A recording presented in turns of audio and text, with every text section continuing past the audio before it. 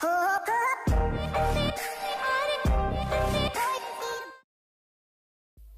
everyone, Zishan here with the Market Minute for November 2018.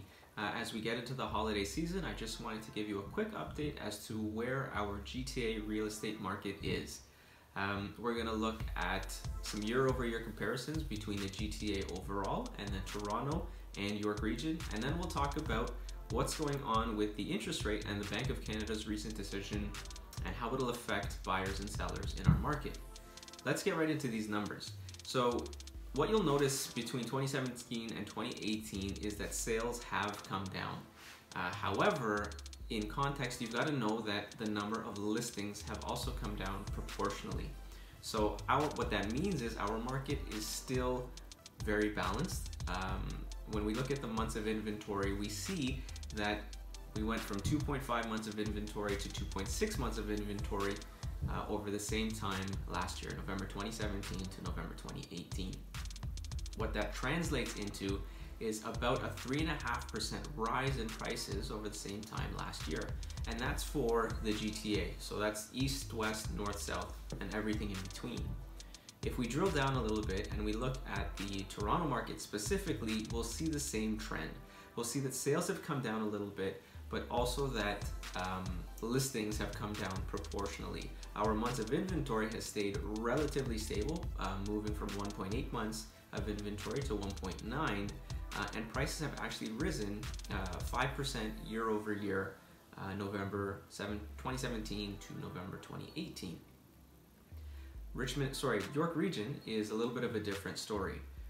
Sales have come down, listings have come down, but prices have also come down. They've come down about 4% year over year. It's not earth-shattering, it's not groundbreaking, and it's probably not big news to anybody, but it's worth noting. 4%, again, not catastrophic, but a slight decline in the York region market. Inventory is still holding pretty firm at about 4.4 months of inventory. Again, just a quick update, what we're doing or what's happening in the GTA market. I want to take a quick second to also talk about the Bank of Canada's recent announcement to not change the overnight lending rate or to not change their interest rate. What they did hint at was that they would reconsider raising interest rates in 2019, potentially 3 times, starting as early as January. I wanted to kind of dive into this a little bit and explain how this will affect buyers on a monthly basis as well as their affordability and what it'll do to sellers. So if you've got, let's say we've got a $500,000 mortgage.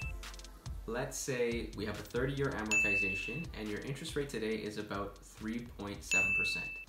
Every time the Bank of Canada increases their interest rate by 25 basis points, what it's going to do is it's going to raise your monthly payments by about $70. So it's not, again, it's not a huge amount, but when you compound this, and if the Bank of Canada does this 3 times next year, you are going to spend about $200 more per month just on your mortgage. So again, $70 for every 25 basis points that the Bank of Canada raises their rates. So better not procrastinate, better not prolong this. If you are in the market and you are kind of considering getting into the market, it's a good time to at least get a pre-approval and lock in a rate before the rates go up. For sellers, you need to keep this in mind. If you're thinking about selling, this will impact, or the interest rates will impact what buyers can afford and how many people can look at your house at any given time. I hope this has been helpful for you. If you have any questions, please don't hesitate to let me know. Comment, send me a message, or give me a quick call. I wish you and your family a very happy holiday season, and I'm looking forward to serving you and your families in the near future. Thank you so much for watching. Have a wonderful day.